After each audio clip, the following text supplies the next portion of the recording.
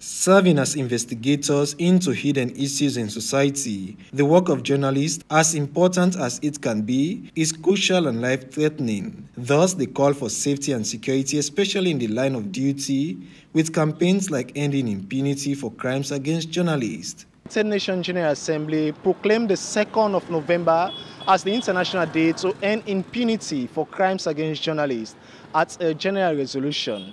The resolution urges member states to implement measures that will counter the culture of impunity against journalists.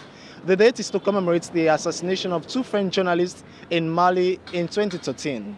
Commemorating the day in Sierra Leone, the Media Reform Coordinating Group is reminding governments of Sierra Leone of cases of attack and assault meted against journalists earlier this year that are yet to be concluded, while also appealing to media owners to prioritize safety issues of journalists. One of the things we've been doing over the years is to monitor and report on issues around safety and security of journalists. So over the years, like a year ago, we have drafted a policy on safety and security of journalists. We've also done a study on safety and security of journalists to at least ascertain what are the issues around these safety issues.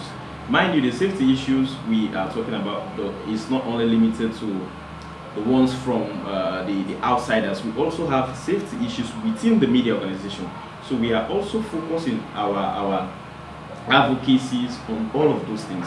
So we want to see how best the media environment, the government, politicians and other stakeholders see how best they can ensure that journalists and media workers are safe while doing their work. But how safe are journalists in carrying out their job?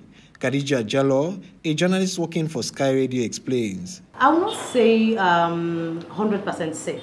Reason being is because now in our own field of practice, sometimes you want to say something, but because of several issues that we have been hearing of, I mean, I've seen so many reports from MRCG where journalists are being threatened online. Some of them have been called, threatening their lives, to take their life and all of that. So sometimes you feel like even if you want to put the truth forward, you think twice and begin to say, well, I did not start the job, so whatever is going on, I will not end it. So for safety in Sierra Leone, MRCG is doing their bits, SLAG is doing their bits, WIMSAL is doing their bits, but more needs to be done.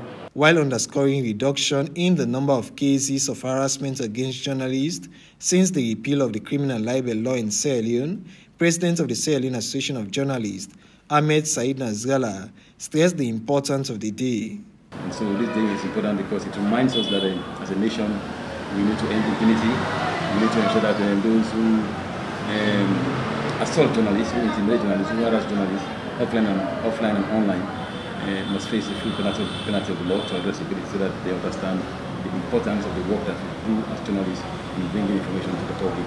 And so nobody has a right to disturb our work and to ensure that we provide the conducive environment for us to do our work. While the Media Reform Coordinating Group is working on a policy on safety and security for journalists in the country, the group is also calling on governments, politicians, media organizations and owners, civil society organizations and the general public to ensure the safety of journalists across the country at all times. Ronald Joe Morovia, AYV News, Freetown.